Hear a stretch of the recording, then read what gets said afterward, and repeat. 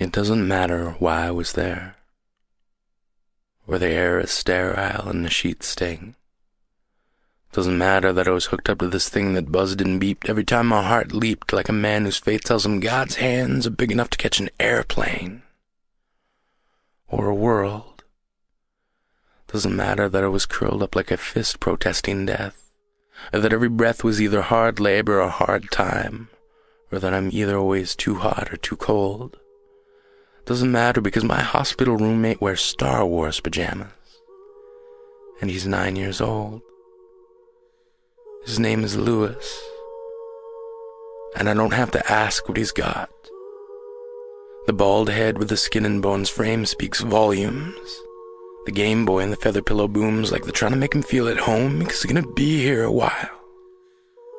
I manage to smile the first time I see him, and it feels like the biggest lie I've ever told. So I hold my breath, because I'm thinking any minute now he's gonna call me on it.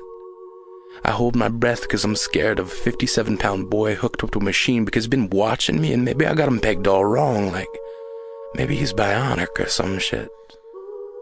So I look away.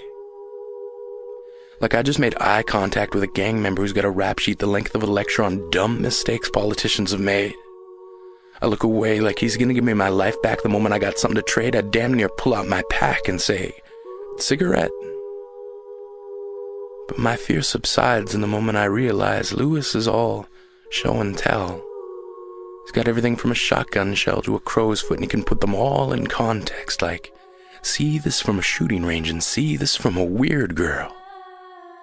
I watch his hands curl around a cufflink and a tie tack and realize that every knick-knack is a treasure, and every treasure's got a story, and every time I think I can't handle more, he hits me with another story. He says, see this from my father, see this from my brother, see this from that weird girl, see this from my mother.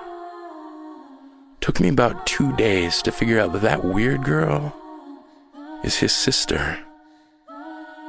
Took him about 2 hours today after she left for him to figure out he missed her. They visit every day and stay well past visiting hours because for them that term doesn't apply. But when they do leave, Lewis and I are left alone. And he says the worst part about being sick is that you get all the free ice cream you ask for. And he says the worst part about that is realizing that there's nothing more they can do for you. He says ice cream can't make everything okay. And there's no easy way of asking, and I already know what he's gonna say, but maybe he just needs to say it, so I ask him anyway, are you scared?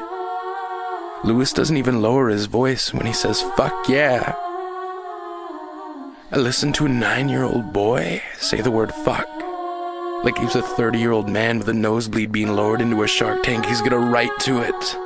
And if it takes this kid a curse word to help him get through it, then I want to teach him to swear like the devil's sitting there taking notes with a pen and a pad. But before I can forget that Lewis is 9 years old, he says, please don't tell my dad. He asks me if I believe in angels. And before I realize I don't have the heart to tell him, I tell him not lately.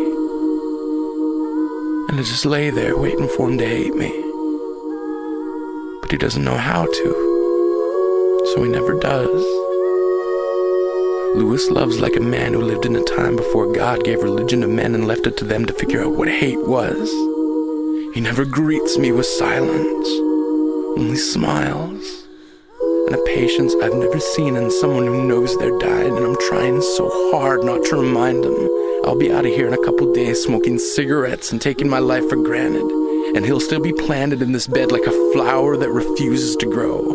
I've been with him for 5 days, and all I really know is Lewis loves to pull feathers out of his pillow and watch them float to the ground, almost as if he's the philosopher inside of the scientist ready to say it's gravity that's been getting us down. But the truth is, there's not enough miracles to go around, kid. And there's too many people petitioning God for the winning lotto ticket. And for every answered prayer, there's a cricket with arthritis. And the only reason we can't find answers is because the search party didn't invite us. And Lewis, right now, the crickets have arthritis. So there's no music. No symphony of nature swelling to crescendos as if we've been halos into melodies that can keep rhythm with the way our hearts beat. So we must meet silence with the same level of noise that the parents of dying 9-year-old boys make when they take liberties in talking with heaven. We must shout until we shatter in our own vibrations, then let our lives echo and grow distant. Grow distant enough to know that as far as our efforts go, we don't always get a reply. But I swear to whatever God I can find in the time I have left, I'm gonna remember you, kid.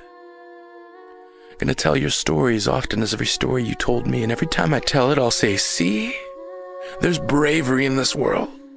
There's 6.5 billion people curled up like fists protesting death.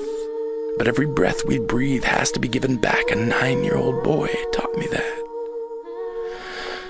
So hold your breath. The same way you'd hold a pen when writing thank you letters on your skin to every tree that gave you that breath to hold. Then let it go. As if you understand something about getting old and having to give back, let it go like a laugh attack in the middle of really good sex. The black eye will be worth it. Because what is your night worth without a story to tell? And why wield a word like worth if you've got nothing to sell? People drop pennies down a wishing well as if the cost of a desire is equal to that of a thought. But if you've got expectations, expect others have bought your exact same dream for the price of the hard work, hang in, hold on mentality. Like I accept any challenge, so challenge me. Like I brought a knife to this gunfight, but the other night I mugged a mountain, so bring that shit. I've had practice. Lewis and I cracked this world wide open, found the prize inside as we never lied to ourselves. Never told ourselves it would be easy or undemanding. So we sing in our own vibration and dare angels to eavesdrop and stop mid-flight to pluck feathers from their wings and write demands that God's hands take the time to catch you. So that even if God doesn't, it wasn't because we didn't try. I don't often believe in angels. But on the day I left, Lewis pulled a feather from his pillow and said, "This is for you." I half expected him to say, "See, this is the first one I grew."